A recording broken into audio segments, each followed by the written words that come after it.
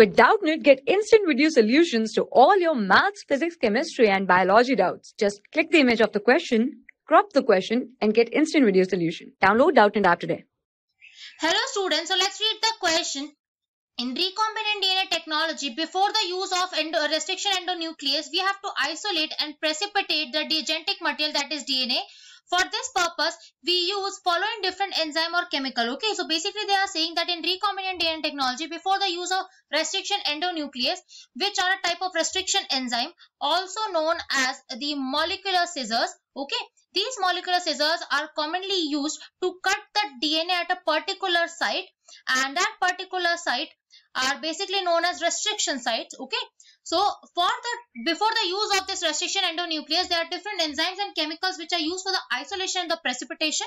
When we talk about the basic process of this recombinant DNA technology, first process basically include isolation followed by precipitation of the DNA in order to isolate the DNA properly. Okay, so for the process of isolation, the cell has to break open. Okay, so first the cell has to be break.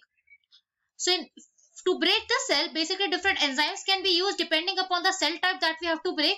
Basically, if it is a plant cell, then cellulase is going to be used. If it's a fungi, then chitinase. It depends upon the different type of cell. And after the process of isolation, when the DNA is free, okay, then the DNA is being precipitated with the use of a chemical which is known as the chilled ethanol. Chilled ethanol basically help in the precipitation, and after that, with the help of spooling, the chilled ethanol can be extracted. Okay, so chilled ethanol is basically used for the final isolation and precipitation of the DNA. After that precipitation, it has been cut by the use of RE, that is restriction endonuclease.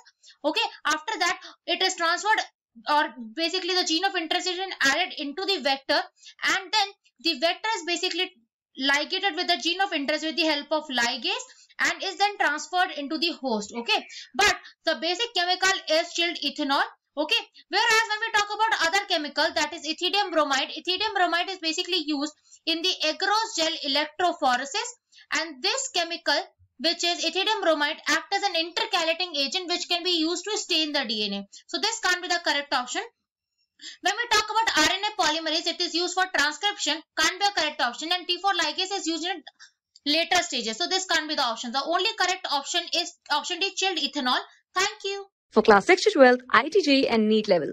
Trusted by more than 5 crore students. Download Doubtnut app today.